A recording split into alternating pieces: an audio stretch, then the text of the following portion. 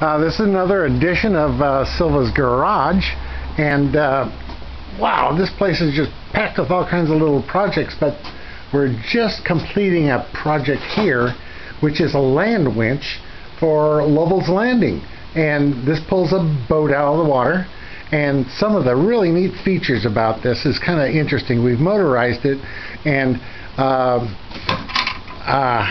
here's a little control panel, and if I can point out this little component right here, this is a remote control, and it's a slick little compact unit, and it has a range of 500 meters, which is like, close to 1,500 feet, which is really cool. And some of the other things in this control panel, this is a reversing contactor, and it's a three-phase reversing contactor, yet we have a single-phase motor, and it's a ball door, has a gearbox to it.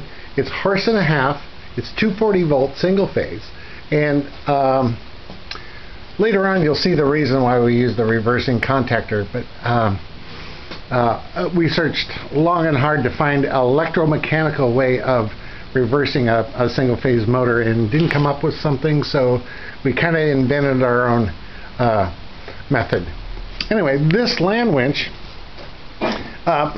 really old one, it's really cool. This is all cast iron gears, and we're going to try it out.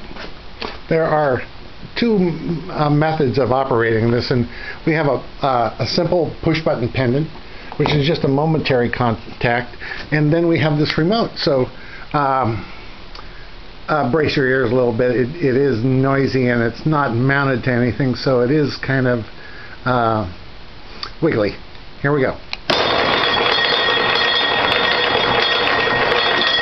So that's reverse, and let's see.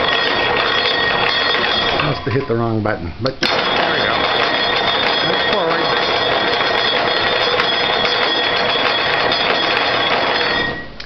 And this old baby will just pull the Titanic out of the river, so I'm really impressed, and it's a neat little unit. And this is the wiring diagram for reversing the single-phase 240-volt motor.